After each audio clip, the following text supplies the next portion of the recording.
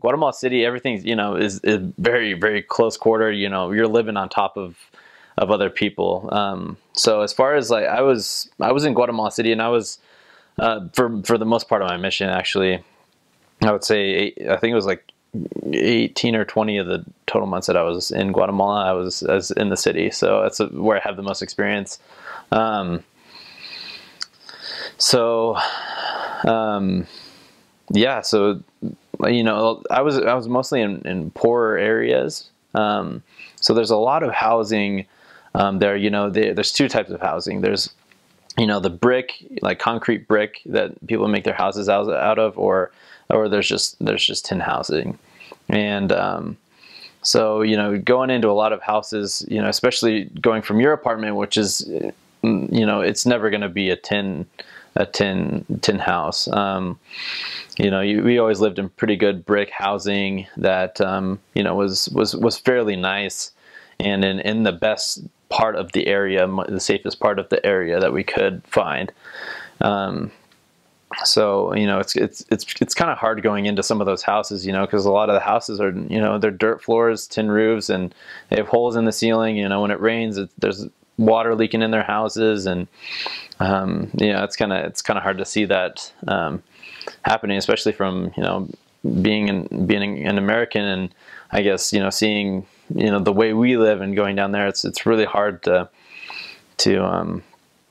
see that. A lot of people only have like a one room apartment where their kitchen, their bed, their bathroom are all in the same room, and yeah, it's very difficult to see sometimes. So as missionaries, we would mostly they actually do have, like, markets. You can actually shop on the markets. You have to be kind of careful as to what's clean and what's not, as far as meat and different things like that. But most of the things from the market you can buy, as long as it's like fruits and different things that that are peelable. I mean, those are always fine. Other than that, there's usually a supermarket relatively close. So on P-Day, you can just kind of go and stock up, and through the week, if you need something, they have like little shops, like corner stores, and they're actually out of most people's houses. They just kind of open up their window and have like a mini grocery store in their house. And that's how they actually make their money.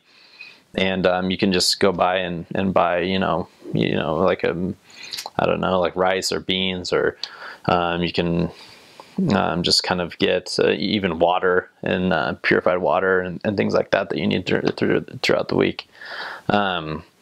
But yeah, it's definitely a fast-paced environment. There's, especially the places that I was in. I remember my area called Villalobos. This area was so on top of each other, and you could walk from one end of the area to the other in probably 15 minutes. And it was a very long area, very narrow and long. You could walk the long stretch in 15 minutes, and we never ran out. I was there for 6 months. We never ran out of people to teach, because there was just so many people. So as far as yeah, just like living, it's for the missionaries, you live pretty well. I mean, the apartments aren't like super nice. I mean, you're not going to be living like super nice, but it's it definitely gets you by. You have a bed at night. I mean, you're only spending 3 to 4 hours there a day, plus what you sleep. So I mean, you don't really worry about it. So as far as Guatemala City, usually we had a cook lady that would, and usually like the Relief Society president, or somebody that would be assigned to, and they would actually cook us lunches, and those were so good. I've had some of the best food in my life at those lunches. They really take good care of you. So yeah, you usually eat breakfast in the morning. You do your study, your workouts. Me and my companions would always make like weights out of like concrete and like those like 5-gallon containers.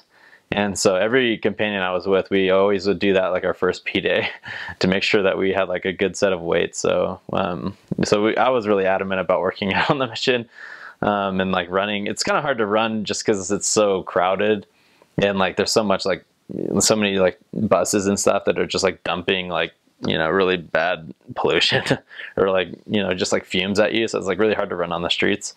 But yeah, like I had like a little jump rope. I would do like jump rope and then do weights and stuff, and I loved it.